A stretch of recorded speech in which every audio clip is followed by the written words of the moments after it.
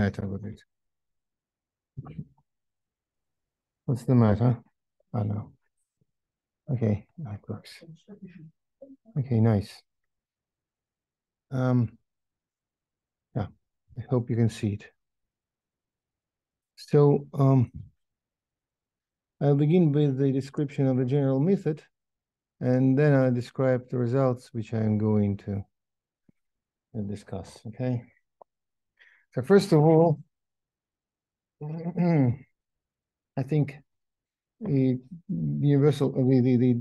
argument shift method is not something universally known, so I'll probably begin with the classical version of the argument shift method, not quantized one. Let M be a Poisson manifold, so it is equipped with a Poisson by vector pi. As such, its algebra of functions is equipped with additional structure called the Poisson bracket, namely for any two functions f and g, the smooth functions, of course, on the manifold M. The Poisson bracket f and g with respect to this bivector pi. I will sometimes use sub pi to denote this particular Poisson bracket, is equal to the pairing of the Poisson, bivector pi with the differentials of f and g. Differentials are one forms, bivector is, well, two vectors, so we can plug in two one forms into one bivector, and we get just a function. So this bracket verifies the usual properties. It is skew symmetric. It is it verifies Leibniz rule with respect to both arguments. And also, if pi verifies an additional condition which is expressed in terms of Schouten brackets, pi comma pi is equal to 0, it is Schouten bracket. Then the Leibniz, the Poisson bracket verifies Jacobi identity.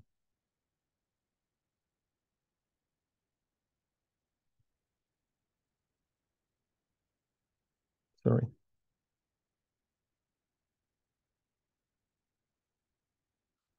One important particular case is when pi is equal to the inverse of a symplectic form.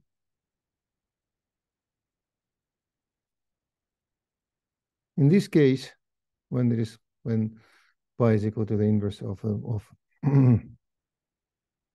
a symplectic form, we know that if f Poisson commutes with every g, so it's equal to 0 for all g, then f should be equal to the constant, In general, however, this is not the case. And there appears a pretty large, depending on the structure, pi center, which I call Poisson center of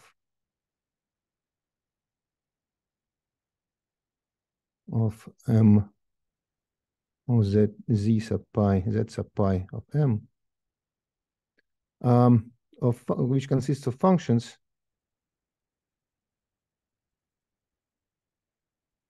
which Poisson commute with anything. Such functions are usually called Casimir functions, or just Casimirs.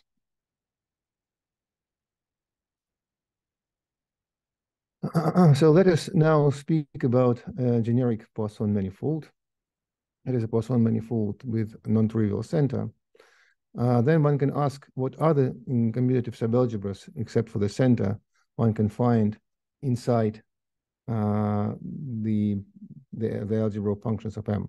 When I say commutative, it means commutative with respect to the Poisson bracket. It turns out that there exists, nowadays there exist several different methods of constructing such functions. Some of them are pretty universal, and one of such universal methods is so-called argument shift method. Namely, so let me open the next slide. Namely, if psi is a vector field on M, which verifies one additional property, the Lie derivative along psi of pi need not be zero, but the second Lie derivative, that is L psi squared of pi, should vanish. Then the following is true. For every f and g in the center, in the Poisson center of M, the k-fold derivative of f in direction of psi will Poisson commute with L-fold derivative of g in the same direction for all k and L. One can ask, the condition that this is not zero is not very important because, of course, the same will be true for, well, the same result will be true if L psi of pi will be zero at once. However, in this case,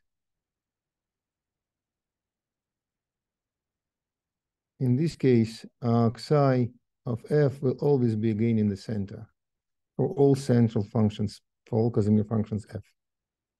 So it doesn't give us anything new. However, in general situation, these these functions f and psi k of f and psi l of g are no more central. They commute only with each other, but not with something else. I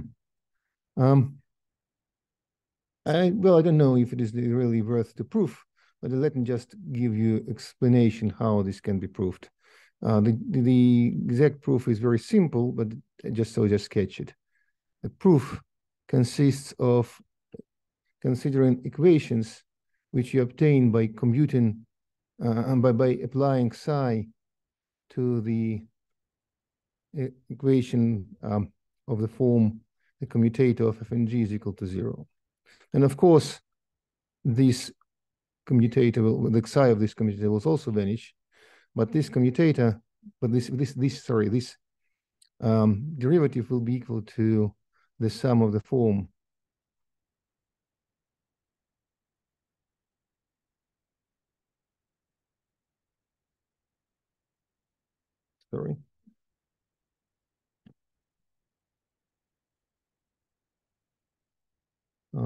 minus f and g with respect not to pi, but to pi sub psi. So pi sub psi is the Lie derivative of pi.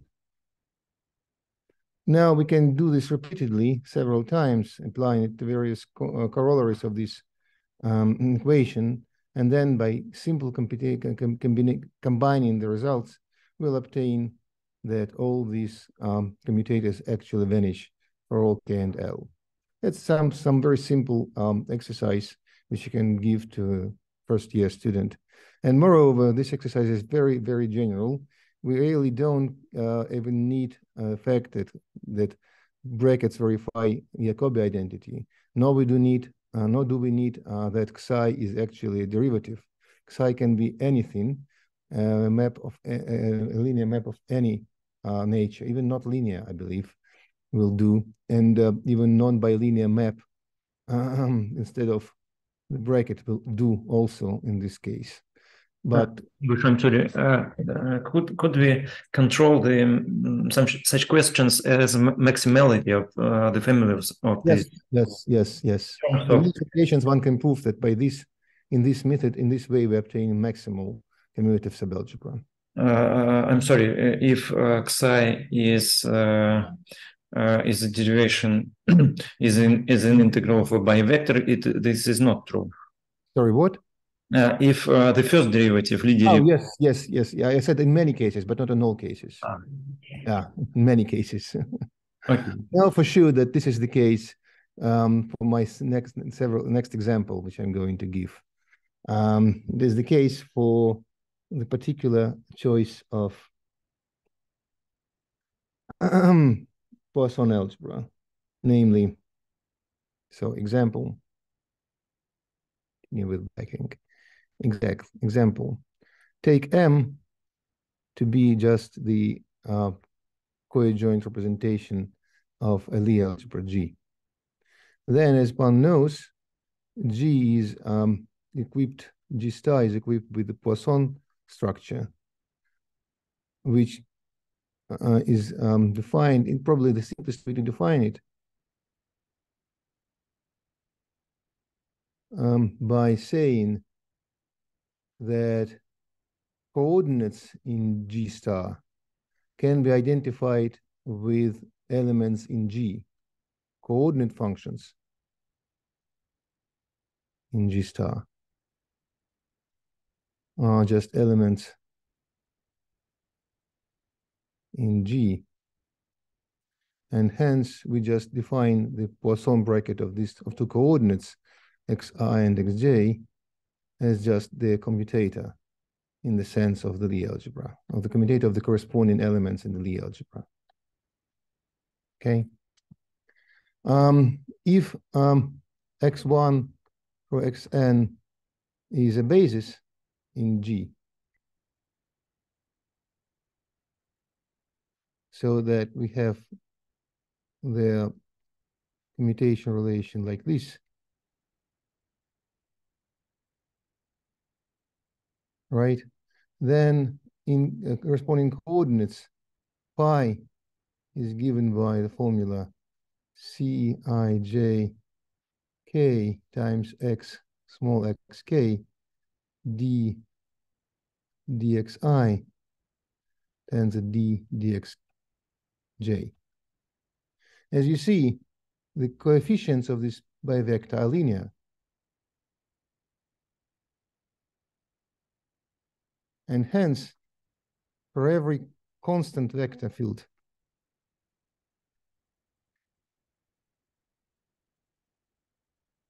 psi, given by certain coefficients psi I d over dxi, verifies the condition which I wrote at previous slide. That is to say, the square of psi applied to pi vanishes. Hence, we obtain a large commutative subalgebra in SG.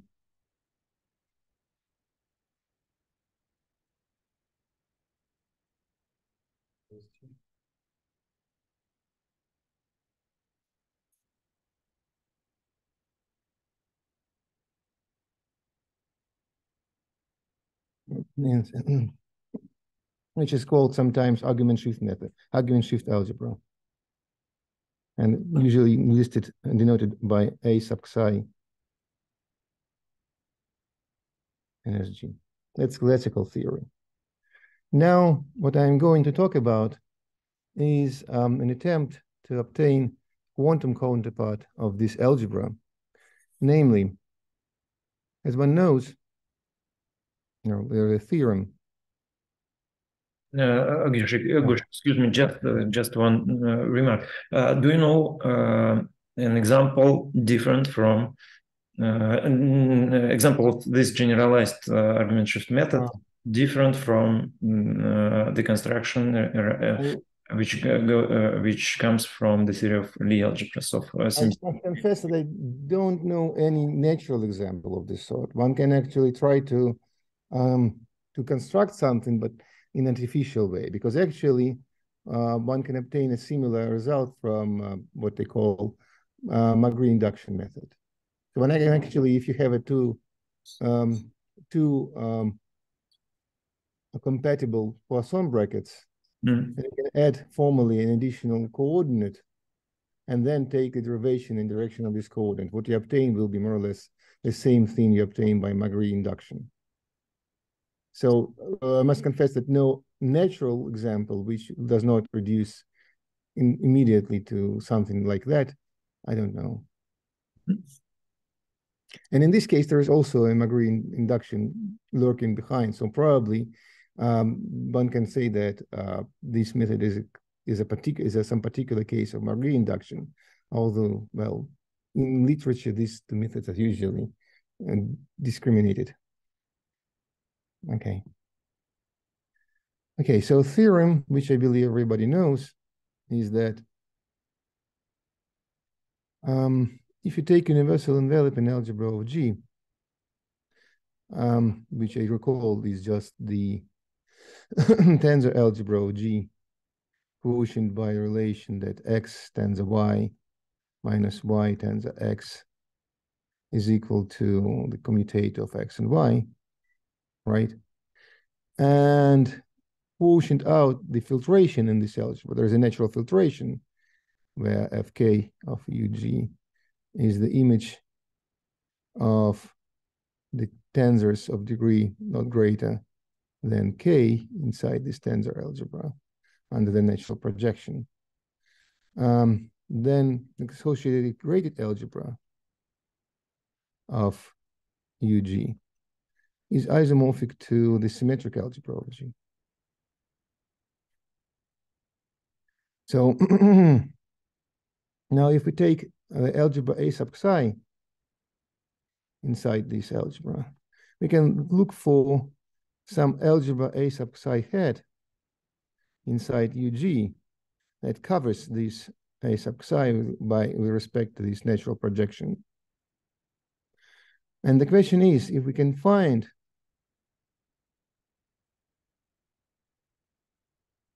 is it possible, to find a hat sub psi such that a hat sub psi is commutative.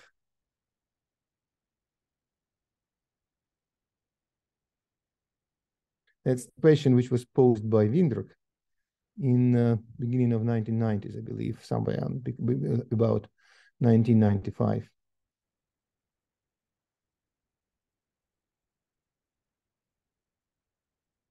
About this. One can pose a little bit more particular question, which will be the principal question for me now, a variation of Windruck equation. Is it possible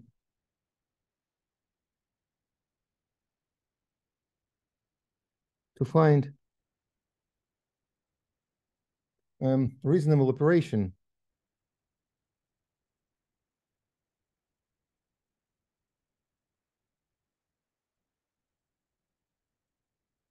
reasonable means something which you can compute by hand.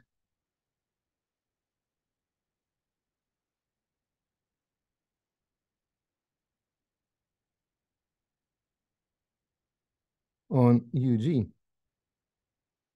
such that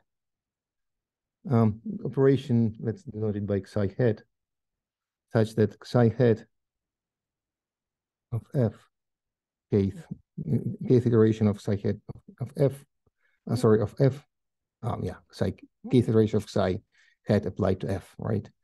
Commutes with the lth iteration of the same operator psi hat applied to G for any k and L, and for all central f and G in the center of UG.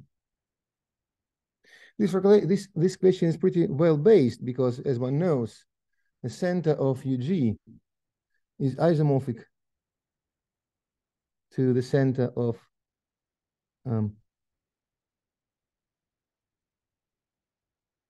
the Poisson center of G.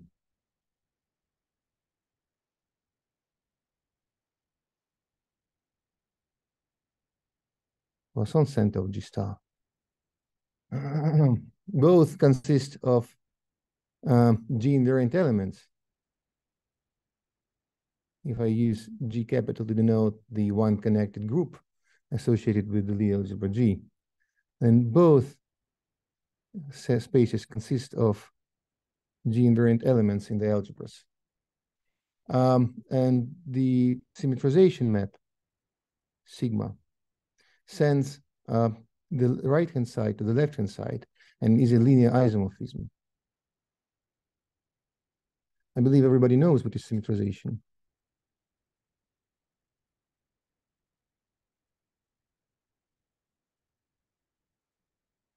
Right. Moreover, one knows that the Floor formula provides us with a modification of symmetrization. That's denoted sigma sub d. D stands for the Floor,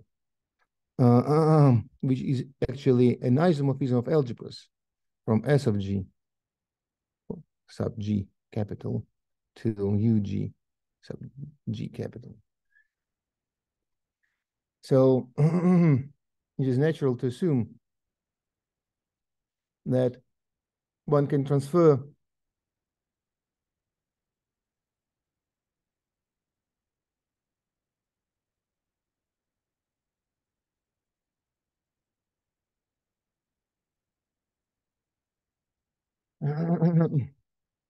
psi, well, from SG to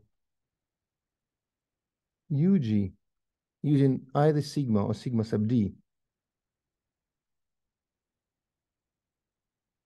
or something else.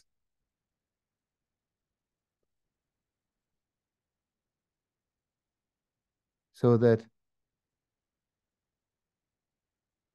the result holds. The construction is the same. The construction need is true. So that the formula which I'm looking for, this assumption, is verified.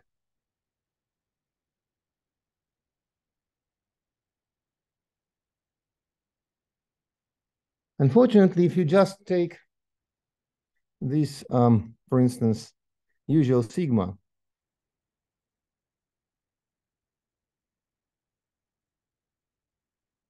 if you just take sigma and use it to transfer psi from, I think it's other way around, from symmetric algebra to the universal enveloping algebra. So first to take a map from UG to SG, and you take differentiation with psi, and then you take the reverse map sigma to UG. So this, if you use this as psi hat, then this will be barely computable at all.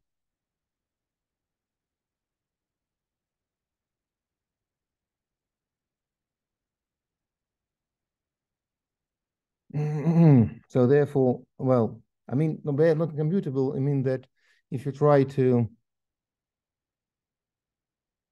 write down psi hat of the product of f and g, and of course the first two terms will look like the usual Leibniz rule, which you should assume, which you should actually expect from the very beginning. But then there will be an infinite sum of correction terms, psi hat 1 of f, psi hat 2 of g, for every f and g in universal enveloping algebra. So this is not something easy to deal with. As far as the Floor isomorphism is concerned, well, to be honest, I haven't yet tried it completely, but I don't believe it will be much better than this psi, because the Floor isomorphism is actually isomorphism only on the centers. Outside of the center, it behaves pretty wildly. There is another subalgebra where it behaves well, and I assume that it can be used there to extend, well, to this subalgebra. But I'm not sure that on the general elements in UG, one can compute something reasonably good, reasonably easily with the help of the Floor isomorphism. Okay. So therefore, I am suggesting another construction. I'm going to suggest another construction of this map Xi hat based on so-called quasi-differentials introduced earlier by Gurevich, Pyatov, and Saponov. Here is a definition. There are different ways to define these operations. Some of these ways are actually very geometric. Some are pretty algebraic. So I would prefer this easiest one because it is just axiomatic. I mean, axiomatic method is much easier in many cases than anything you can do with some, well, in some geometric way. So definition is the following. Definition, or probably definition / proposition. I think that's kind of mathematical genre introduced by Grothendieck in 1960s.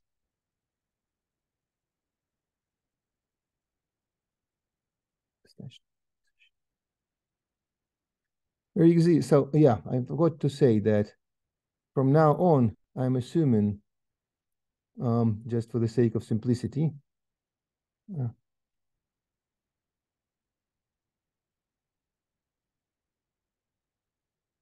that G is equal to GLN. One can actually introduce similar differential operator to the differential quasi-differential operator, quasi-derivations for other Lie algebras as well, but this is the simplest case, so I'll probably just stick to this case, that's all. So for once and for all, we assume that G is just GLN. So the proposition is the following. They exist a collection of linear operations Dij hat on UGLN, from UGLN to UGLN, which verifies the following set of equations. First, Dij hat applied to the unit, to the scalars, is equal to 0. 2, Dij hat applied to the generator. I'll denote generator of GLN by EIJ. So if we apply Dij to EPQ, we shall get something very natural, IQ and delta PJ. So it is just 0 or 1, depending on whether the indices coincide or not. And the third part of this identity is the most interesting one, is the Leibniz rule, modified Leibniz rule.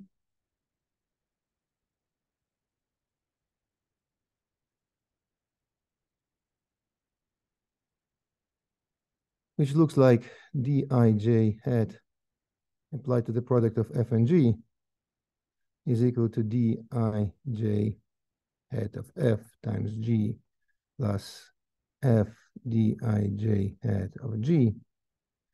And then we have plus, actually, well, there are two different types of quasi-derivations, but I believe this is probably more convenient. One, sum over k from 1 to n, Djk hat of f, Dik hat of g. Now, this the advantage of having this formula is that now we can compute virtually action of this Dij on virtually any element in the universal enveloping algebra. Then therefore it's much easier it's much simpler than the formula for the similar formula for something you obtain by transferring the differentiation from as GLN.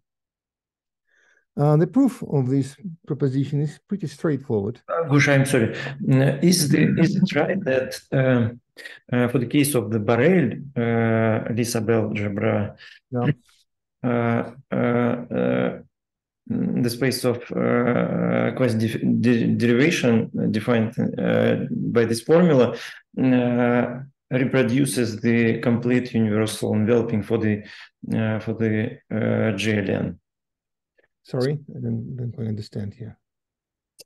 Can you didn't quite understand the question? If we add quasi-derivation to the generators of the Borel subalgebra, yeah, if you apply it to generators, if you take f and g from Borel subalgebra, is this what you mean? yes, f and g from Borel subalgebra, and we add to these generators the quasi-derivation, we obtain the complete universal enveloping algebra of G. Never thought about this in this way, to be sure. My question is related with the construction of the Drinfeld double for the Borel subalgebra. Well, yeah, I never thought about this. It might be interesting. Yeah, just to the importance of Borel subalgebra cannot be overestimated in this business, I believe, because actually the flow isomorphism extends to something to the algebra, which I announced. It's algebra found by Ginzburg in 1982, I believe, and it is defined with the help of Borel subalgebra, right? So I really believe that Borel subalgebra might be interesting here.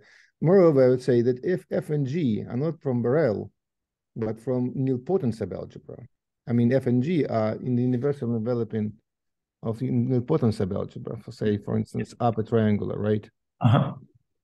F and G in universal enveloping of upper triangular, strictly upper triangular, which is inside UGLN. And of course, this last term will just vanish here.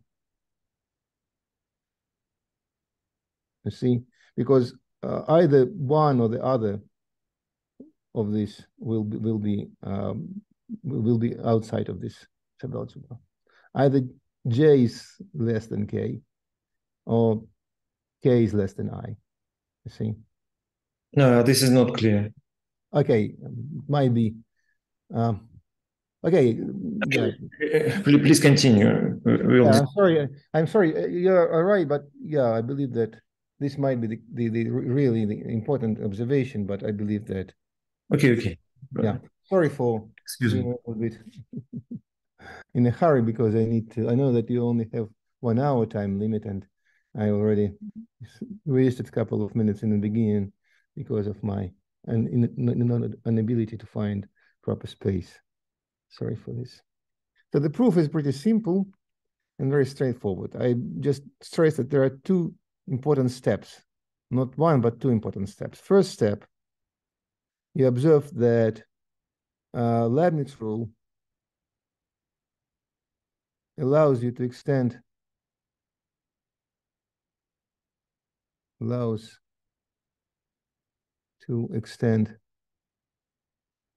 d hat ij, the set of maps d hat ij, to the tensor algebra of GLN.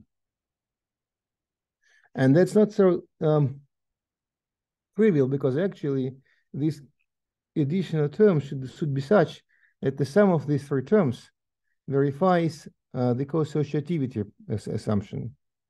So not any additional term, not any correction term is good enough for us. But that's easy. And second, you just check. Just check that d ij hat, when you apply it to the element in the ideal, that is to say, EI, EPQ, ERS minus delta PS EQR plus delta QR ESP vanishes. Then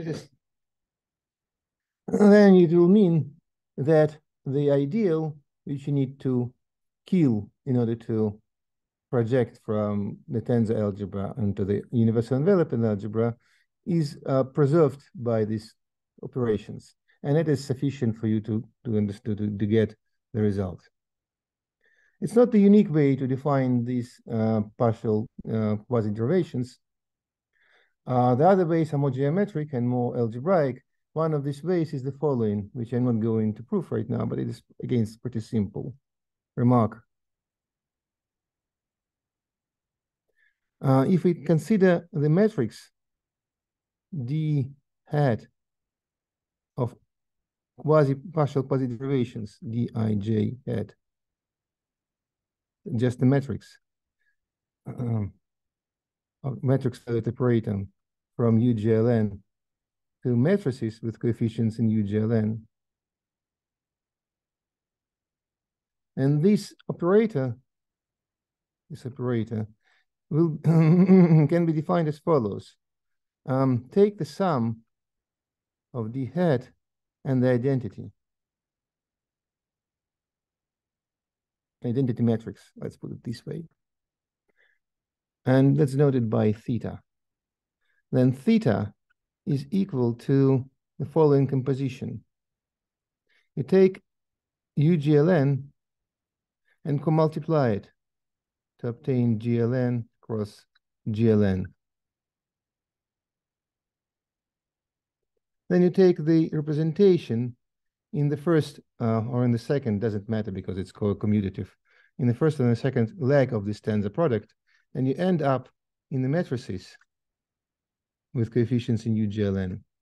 When I say representations, I mean the tautological, trivial representation, the one which comes from the identification of GLN with matrices.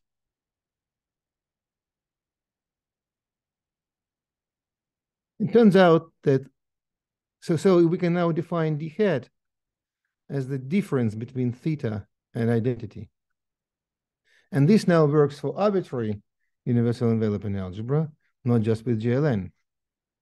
So I believe that can be used as a definition in many other cases. Okay. The main conjecture, which I am talking about, is that if we take arbitrary scalar matrices, arbitrary numerical matrix psi of coefficients, and take the operator psi hat equal to the sum over I and j, psi ij, d hat ij, as an operator from UGLN to UGLN, then this operator will verify the condition which I listed above.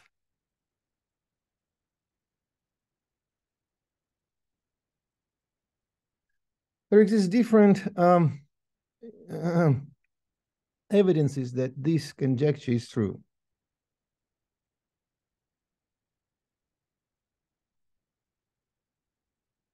Well, first of all, direct computations in low dimensions, where you can do this everything by hand.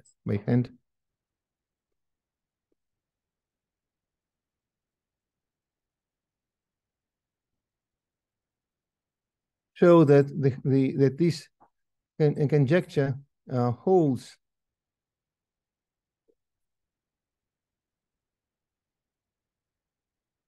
well at least up to degree 5.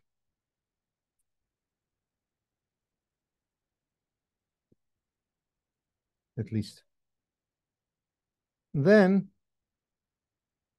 one can write down an explicit formula for the action of, let us do this like this, the operation D hat on very special choice of elements in universal enveloping algebra.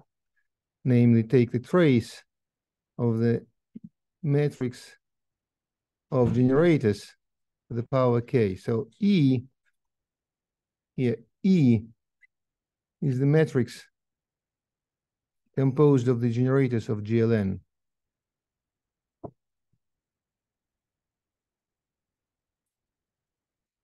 So there is an explicit formula for the result of this operation,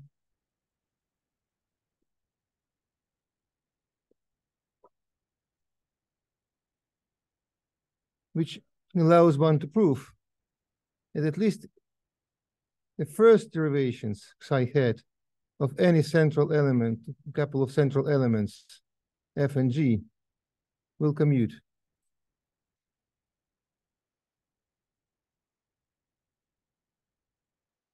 And the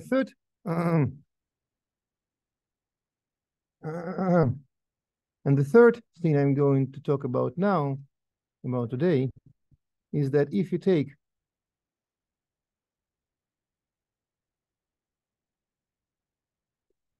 a very special No, Gosha, I'm sorry, I do not understand the second statement. So, I mean, the second statement is one can prove that the first derivations of any two central elements do actually commute. How it's related with the matrix E? I mean, for matrix E, we will use matrix E later. But now I just explained that this result follows from some explicit formulas for this particular choice of elements. Okay. You take these elements, traces of EK, one knows that every element in the center is a polynomial of these traces, and then using these explicit formulas for the traces, one can show that these two elements will commute.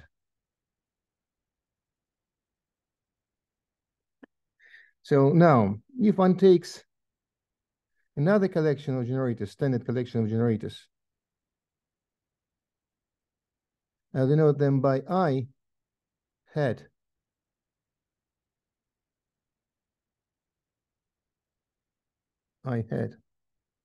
K of E.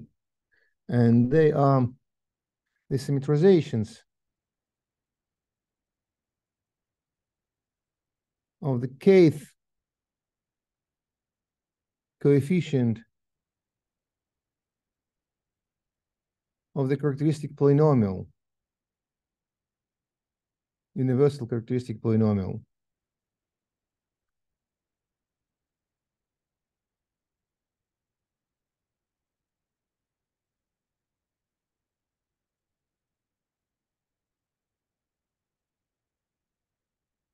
Then, for every P and Q natural numbers, psi hat to the power P of I K hat of E will commute with psi hat to the power Q of I hat L of E for all K and L. So that's a recent result, which it is not yet published, but I'm just preparing a text. So any remarks and observations which you can suggest, I'll appreciate them. So here is a sketch of the proof of this result. I barely have 10 minutes for this. Let me be very, it will be very sketchy now.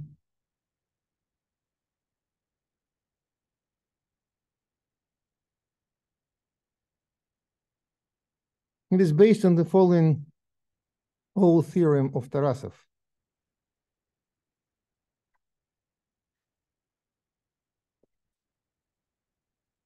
Which claims that if you take usual vector field psi on G hat, sorry, G star vector field,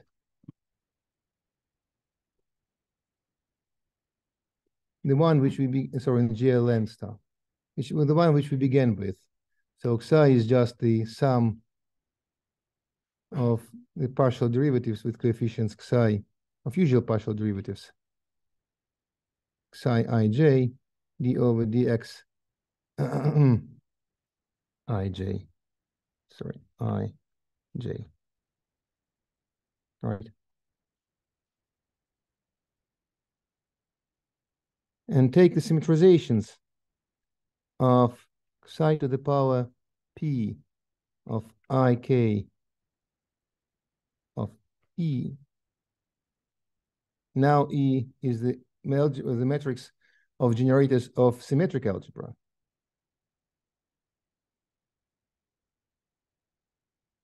Of GLN. Then these symmetrizations will also commute. The proof is based on very delicate combinatoric analysis of the structure of these elements, and also on a theorem by Alshansky, and I don't remember who was the second guy, Barchenko, Mukhin, I don't remember, which describes the elements invariant with respect to subgroup in the universal enveloping algebra. And so my the claim which was announced at the previous page, let me note with double star, follows from the following observation.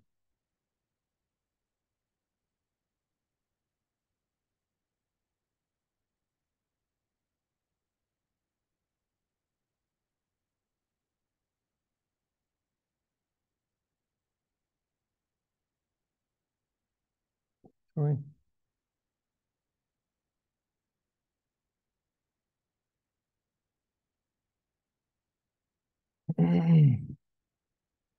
From the remark that psi at applied to an element symmetrization of this psi, usual psi to the power p of I k of E, so many, 1, 2, 3, right, parentheses, is equal to a linear combination always of symmetrizations of psi p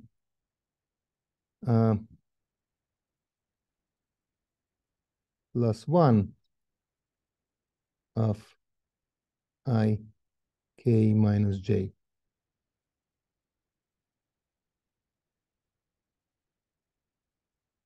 That's the main result, actually. So, of course, it means that now, in particular, it follows from this observation that the algebra we obtain will be the same algebra as introduced by Tarasov.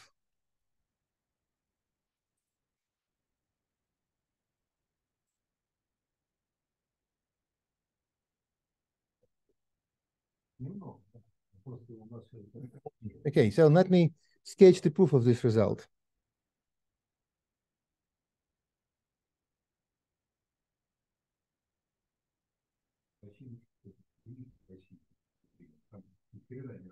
So first, we consider the composition. Where there is a map theta from UGLN to the matrices with coefficients in UGLN. Sorry, it's noisy here. I'm speaking from the department room. Then we can take the composition of theta with desymmetrization map. With the symmetrization map from SGLN here, and then desymmetrization to the matrices of the coefficients in SGLN. it turns out that the composition of this sort is equal to the exponent of the vector of the matrix of partial derivations on SGLN.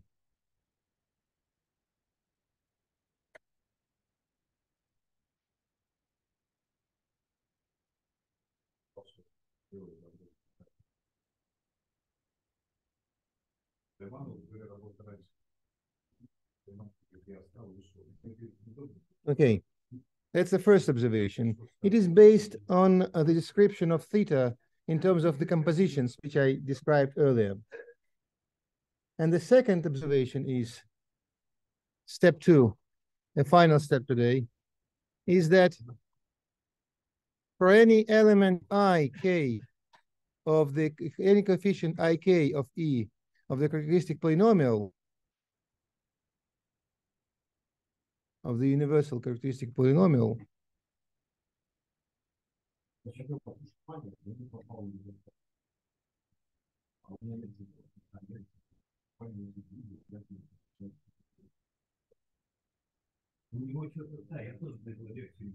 then for any ik coefficient, we have the following formula. If we take the usual partial derivative dij djk of I alpha, no, let's put alpha just to preserve k for something different, of E,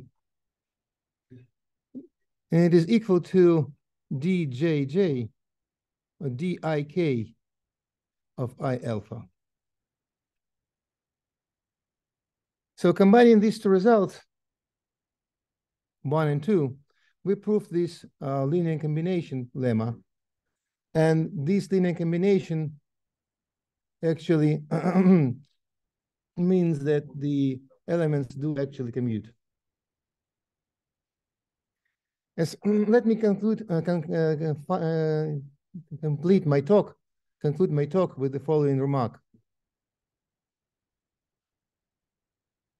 Even though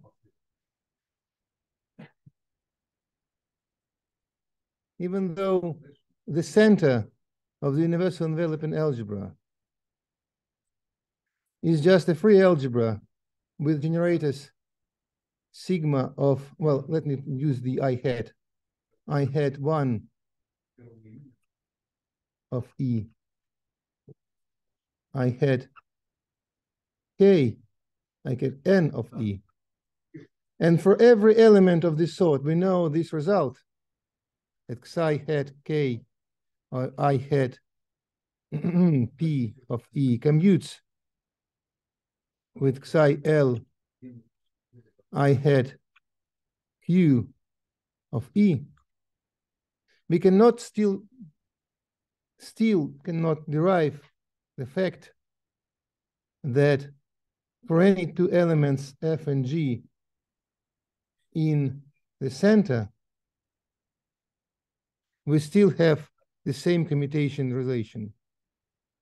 That psi hat ket of f commutes with psi hat l of g for all k and l. And that's due to the fact that the Leibniz rule is a little bit different from the usual one. So there is no direct corollary. One cannot derive directly the second formula from the first formula.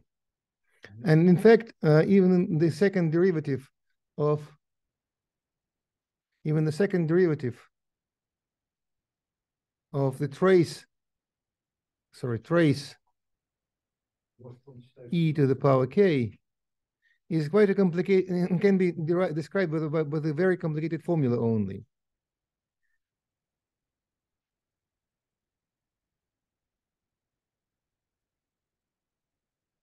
So I just don't know whether one can do something in this direction by straightforward computation, or one needs some very delicate analysis of the structure of the universal enveloping algebra. What kind of analysis, I really don't know. I think that's the end of my talk today.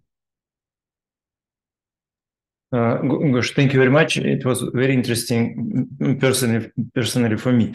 Are there any questions? Okay, if not, I have some questions. So the first one, what kind of the characteristic polynomial you use in the quantum case? The column? No. In quantum case, I use the usual characteristic polynomial. Actually, in quantum case, I just take so this I had k of e, they defined as follows. You just take the usual characteristic polynomial, a characteristic polynomial in SGLN. You see, you take in SGLN the same characteristic polynomial. Okay. And let's symmetrize all the elements of this polynomial. So just symmetrize it. Okay. It's neither colon nor row. It's just the symmetrization of the usual. It's okay. It's okay. The second and very important question: does this quantization coincide with some known quantum? As I explained that I think that there is a theorem by Tarasov which actually claims that if this algebra exists, if algebra does exist, then it is unique. There is a unique algebra A hat psi which covers this, as far as I can remember. And even if it is not the case, because I didn't find the paper by Tarasov to which people refer, I haven't yet seen it myself. So yeah, I just trust people who have seen it. Even if I make this caveat, I still claim it is still evident that the construction, that the elements which I construct, they coincide with linear combinations of the elements that Tarasov construct. And so they give you the same algebra eventually. It is just some. But for example, for the 3-point Gaden model, or for the complete symmetrized Todo system, does this construction produce the same result?